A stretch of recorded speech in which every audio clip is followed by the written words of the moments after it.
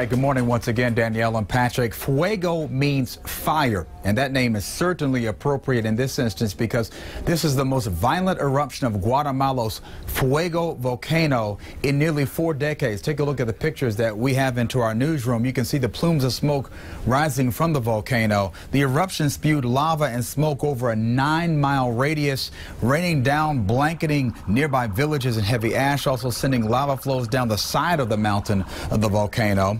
People recording the rising smoke on their cell phones had to suddenly run from the fast-moving ash and smoke. You can see here in this video the eruption forcing the Guatemala City airport to shut down its only runway due to the presence of volcanic ash.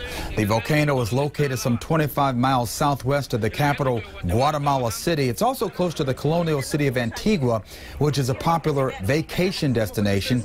Bodies were found in lava. Look at this woman here. Several people like her fled for their lives, were covered in ash and mud. Again, more than 24 people have been killed. Hundreds more have been injured as a result of this volcanic eruption that occurred on Sunday. Volcanic experts say temperatures from the lava can exceed some 1,200 degrees Fahrenheit, and that volcanic ash can rain down in an actual 10-mile radius. Reporting live in the newsroom, Todd Wallace, Eyewitness News.